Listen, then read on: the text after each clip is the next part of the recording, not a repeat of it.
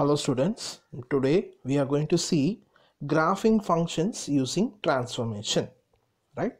So here we are going to draw graph, maybe a curve, line, whatever it might be, without finding the coordinates.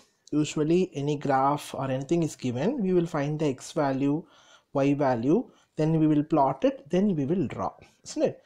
So without doing that, knowing one graph, from that graph we are going to see how another graph is being drawn. Okay, so that is called graphing functions using transformation.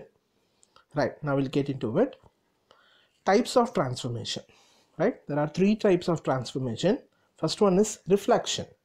Reflection means mirror image of the graph. Reflection means mirror image. How you see in front of the mirror, you see your own reflection. The same way you could see reflection of one graph in another side. Okay, then translation. So translation means it is a vertical or horizontal shift of the graph. That means you will shift the graph vertically or horizontally. Okay, maybe from right side or left side or top or bottom. Okay, shifting upward or downward. So this is called translation. And third, dilation. So dilation means you will stretch the graph or you will compress the graph, like zooming out or just shrinking, the same way. Okay, so all these things, these three things we are going to see today.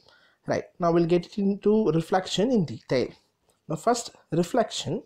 So first consider y is equal to f of x is a graph. Okay, now in the place of, that means f of x function, in front of f of x, if you just put a minus, that means you will change the function as negative. Means then what will happen, the graph will reflect. Okay, the graph reflection will be along or about the x-axis. Okay, now see, there is a graph given here which is y is equal to x square. Okay, so the x square is considered as f of x. Now you see y is equal to minus x square. So now y is equal to minus f of x. So what happened, the graph is just changed into negative, isn't it? So when you put minus in the function, what will happen, it reflects along the x-axis, isn't it? It is given that it reflects along the x-axis. So now you can see this is the original graph, isn't it? X square.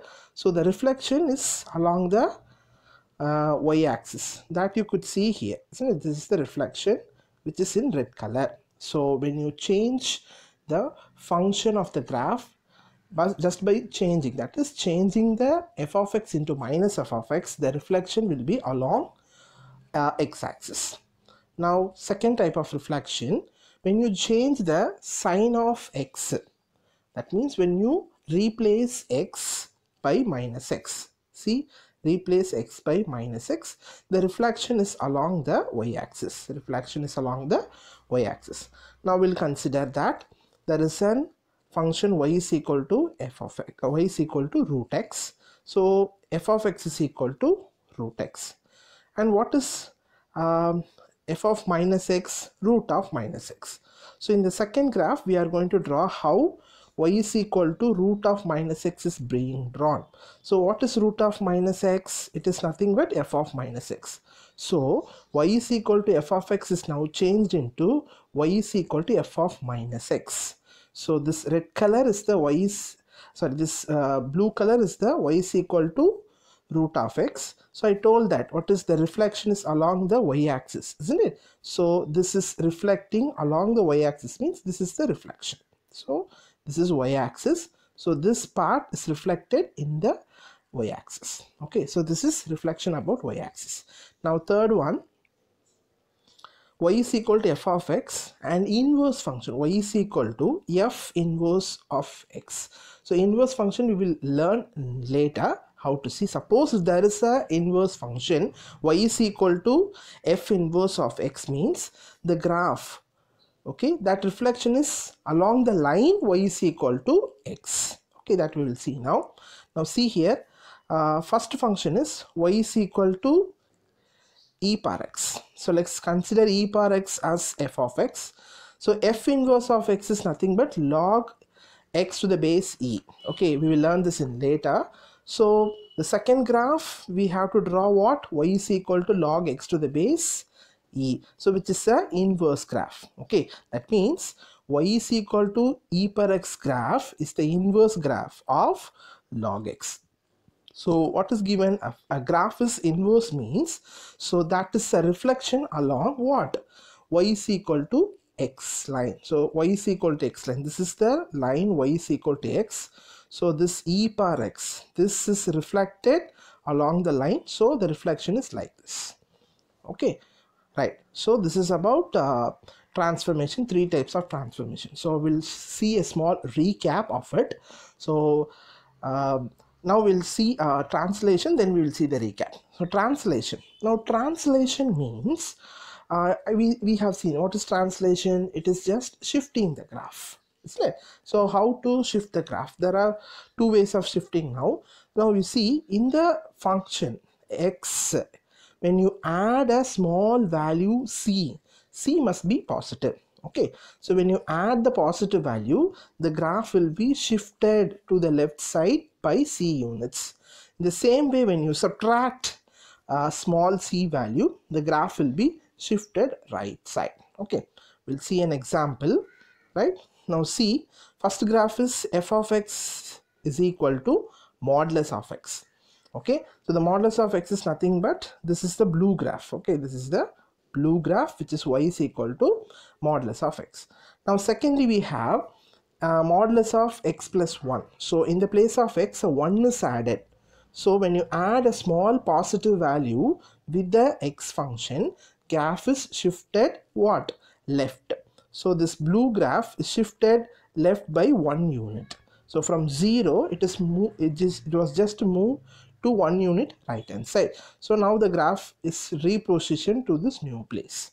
Now third, we have x is equal to minus 1. Modulus of x is equal to minus 1. So in the place of when a small positive value is subtracted from the x value, the graph is shifted to the left side. So this is the green graph, which is shifted to the left of 1 unit because 1 is subtracted. So when you add a value, the graph will move to the left side. So when you add a negative value, the graph will move to the right hand side. Right, now we'll see the next translation, that when you add a value to the function not in the place of x. Okay, previously we have added a small value with x. Now here a small value is added to the function. So when you add a small value which is positive added to the function, graph is moving upwards, and when you subtract, the graph is moving downwards. Okay, we'll see that the same way. You see, first one is modulus of x, so which is the blue graph. Then secondly, we have modulus of x plus 1. A small value 1 is added, so it will be moving what? Positive 1. So if when you add means it will be shifted upwards, so it is shifted upwards, which is the green graph. Then you have modulus of x minus 1. So what is modulus of x minus 1? When you subtract a value, it will be moving downwards, so which is the red graph. Now we'll see dilation. So dilation means when you multiply a graph value by a positive constant greater than 1, the graph will move away from the x-axis. Such a way, when you multiply a constant, positive constant less than 1, maybe a fraction, so it will be moving away from the moving towards the x-axis. Right, you will see here. Now the first function is x square. Okay, so x square is the blue graph. See, this is the blue graph. So now I have multiplied it by 2. What is 2? 2 is a positive which is greater than 1. So the graph will move away from x-axis. So this is the blue graph. So it's moving away from x-axis. So it's moving away from x-axis, and it means it is moving towards y-axis. So this is the green graph. Then secondly, f of x is equal to x square. So here what I have, sorry, it's not x square, it is x square by 2. Okay, the 2 is missing. 1 by 2 is missing, so x square by 2. So what will happen when it is x square by 2? It's a fraction, that means which is less than 1, so it moved towards x-axis. So from the blue graph it is moving towards the x-axis, so we have got the red graph. So these are the basic things you must know, so that you will learn the transformation. So we'll have a short recap of it, right? So reflection, first you have to know, when a graph y is equal to f of x is given, when you write it as y is equal to minus f of x, the graph will be the reflection about x-axis. Now second one is, if you just change x by minus x, the reflection is along about y-axis. Then if it is a inverse function, means the reflection is about the line y is equal to x.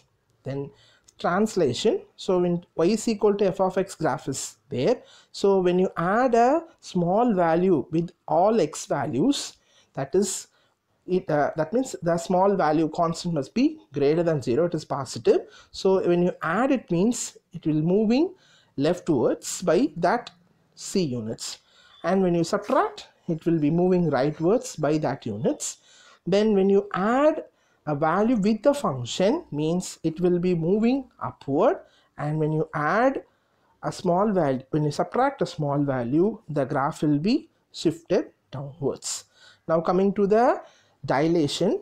So dilation, multiplying a positive constant greater than 1 means it is away from x-axis, and multiplying a positive value less than 1 means it is moving towards the x-axis, right? Okay, now we'll see exercise 1.4, sum number 1. So for a curve y is equal to x square, we have to draw subdivision 1, 2, 3 and 4. So y is equal to x cube graph is already given in the question itself, the figure is given. This is the y is equal to x cube graph. Now without plotting the coordinates, we have to draw, because we learned all the transformation, isn't it? Right, now first we see, let us consider that x cube is f of x.